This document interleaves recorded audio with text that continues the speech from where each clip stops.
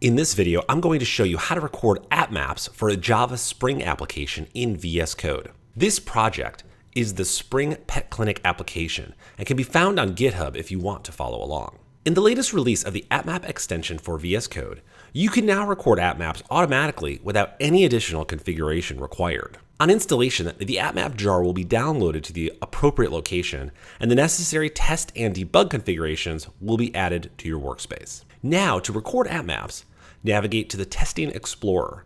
If you have tests for your project, as we do here for the Spring Pet Clinic, you'll see them listed. Simply hit play to run all of your tests. And with AppMap automatically enabled for this test framework, I'll get an AppMap created for each of my test cases. Generating AppMaps with tests is one of the easiest ways to get up and running with AppMap for your project. But what if you don't have tests for a particular API endpoint or other user interaction? AppMap now automatically installs a launch configuration you can run with the Microsoft Run and Debug feature. Let me show you how it works. Simply navigate to the Run and Debug menu option on the left column of your VS Code editor, and you'll see a Run with AppMap option in addition to any other launch configurations you may have already installed. Click the green play button and then select which main class you want to run with AppMap enabled.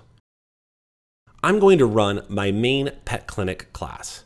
Now, as you interact with your application, you'll see that AppMap is automatically streaming into your IDE for each specific API request. We can open these maps and interact with them to learn more about what is happening. Finally, if we want to record a series of interactions in our application, we can enable a remote recording. To do that, start your application using the same Run with AppMap launch configuration as the last step. Head back to the AppMap plugin and select on the Record button. Alternatively, you can use the VS Code command palette and search for the AppMap option titled Start a Remote Recording. Enter in the URL of where your application is running. When you're finished interacting with your application, hit Cancel to stop the remote recording and enter in a name for the AppMap. You can see here a runtime code accurate sequence diagram automatically created for each of the interactions I just made. For more details about these interactions, I can expand each of the Java packages into their classes. Head over to appmap.io to add AppMap to your Java Spring application.